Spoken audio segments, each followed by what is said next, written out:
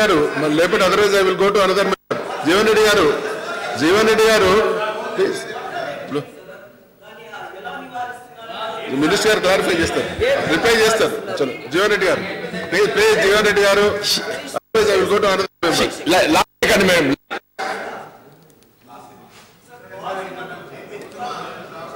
అడుగుతున్నాను sir, root cause ని treat చేయాలని అడుగుతున్నాను. మురుగునీటిలో ఇవి పెరుగుతాయి కాబట్టి మరి ఎక్కడైనా పల్లెల్లో ప్రతి చోట ఆల్ అక్రాస్ ది స్టేట్ మురుగునీటి నిల్వలు ఉండకుండా వాటిని ఏ విధంగా ట్రీట్ చేస్తున్నారు అనేది, ఏం చేస్తున్నారు, ఏ సిస్టమ్ అవలంబిస్తున్నారు, ఏం చర్యలు తీసుకుంటారని కూడా వాళ్ళు ఇప్పుడు జీవన్ రెడ్డి గారు, గౌరవ గీతారెడ్డి గారు స్టేట్ అడగాల్సిన అవసరం లేదు. ఆన్సర్ వచ్చినట్టే. అధ్యక్ష, గౌరవ మంత్రి గారు ఏదైతుందో వారు ఇచ్చిన వివరాలలో ఈ ఫైలేరియా కేసుల సంఖ్య పెరగడం లేదని చెప్పని చెప్తూ రాష్ట్రంలో ఉన్నటువంటి ఒక 31 జిల్లాల వివరాలు ఇవ్వడం జరిగింది అధ్యక్ష. మరి దురదృష్టం ఏంటో కానీ మా జగిత్యాల జిల్లాలోనే మొత్తం రాష్ట్రంలోని అత్యధికంగా ఫైలేరియా కేసులు ఉన్నాయి అధ్యక్ష. 6463 కేసులు గుర్తింపబడ్డాయి జగిత్యాల జిల్లాలో 21 ప్రాథమిక ఆరోగ్య కేంద్రాల పరిధిలో. అట్లాగే హైడ్రోసిల్ కూడా 291 ఉన్నాయి అధ్యక్ష. మరి రాష్ట్రంలోని అత్యధికంగా ఫైలేరియా కేసులు నమోదైనట్టు జిల్లా జగిత్యాల కాబట్టి హైడ్రోసిల్ కేసెస్ కూడా మీరు దీన్ని ఏ విధంగా అదుపు చేయడం జరుగుతుంది, నివారణకు చర్యలేంటి, మరి ట్రీట్మెంట్ పార్టే మనం ఏ విధంగా చర్యలు చేపట్టబోతున్నాం, జగిత్యాల జిల్లా ఏదైతుందో ఫైలేరియా రహిత జిల్లాగా తీర్చిదిద్దడానికి ప్రభుత్వం ప్రత్యేకంగా ఏం కార్యక్రమాలు చేపట్టబోతుంది అధ్యక్ష. గతంలోనే ఇవాళ జగిత్యాల ఉన్నట్టు ఒక ప్రత్యేక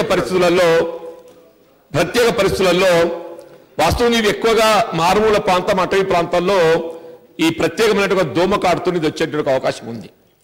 దాన్ని దృష్టిలో పెట్టుకుని రాయకల్ మండల్ జగిత్యాల నియోజకవర్గం ఏదైతుందో ఉడ్డలింగాపూర్ అని చెప్పని కేంద్రంగా ఒక ప్రాథమిక ఆరోగ్య కేంద్రం నేషనల్ రూరల్ హెల్త్ మిషన్ ద్వారా మంజూరు పొందడం జరిగింది.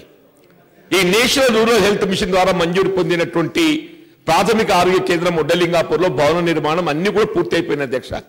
కేవలం దానికి కావాల్సినటువంటి ఒక వైద్య సహాయకులు, medical and paramedical staff, other infrastructure create చేయలేకపోవడంతో ఏదైతుందో గత 2 సంవత్సరాల నుండి ప్రాథమిక ఆరోగ్య కేంద్రం వినియోగం రాలేకపోతుంది అధ్యక్ష.